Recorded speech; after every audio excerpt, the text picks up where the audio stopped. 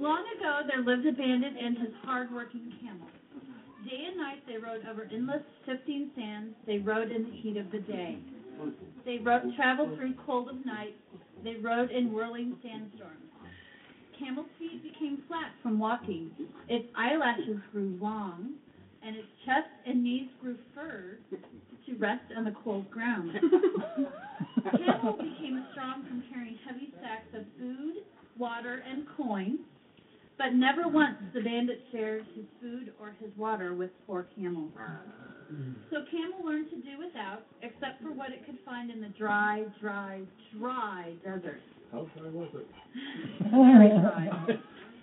One day, Camel Broadfoot bumped a magic lamp that contained a genie.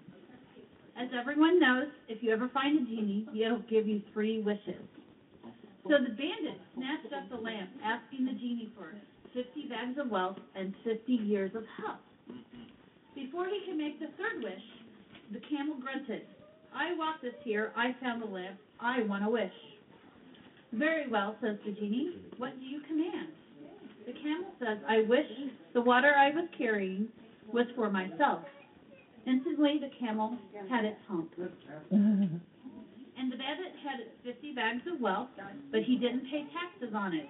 So the bandit was sent to jail, where he was always thirsty for 50 years. But the camel was never thirsty unless it forgets to fill its hump. The end.